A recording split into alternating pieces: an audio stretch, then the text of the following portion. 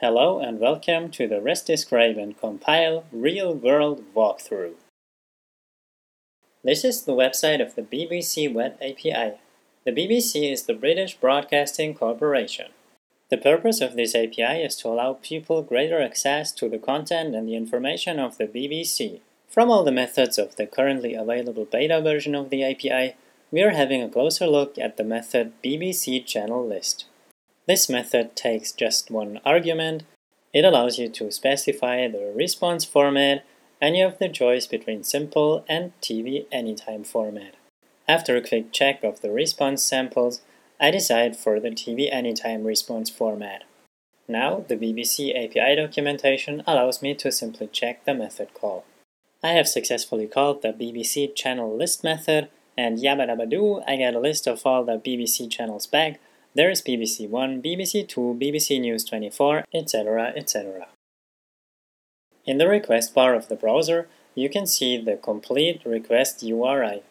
I select everything and copy the whole request string into the system's clipboard. Now I switch over to REST Describe, make some space for the new request sample, and then finally paste the request string into the text field.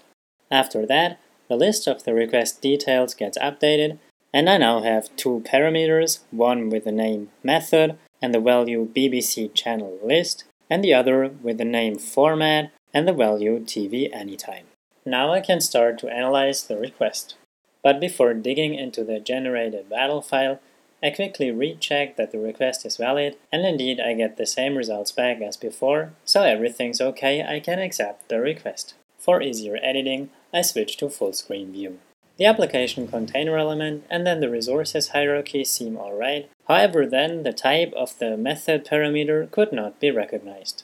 This can be easily fixed. I switch to XSD string, and the symbol of the estimation quality switches to manual. You have probably noticed that the method parameter contains the name of the method to be called on the server. Both parameters are required, so I switch the required attribute in both cases to true. By default, the required attribute's value is false.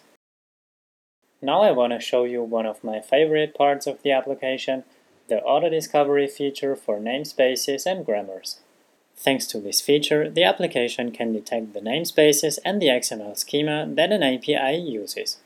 In a pure dog food style manner, the application executes the code that it has generated before. This is realized by means of a proxied remote AJAX call.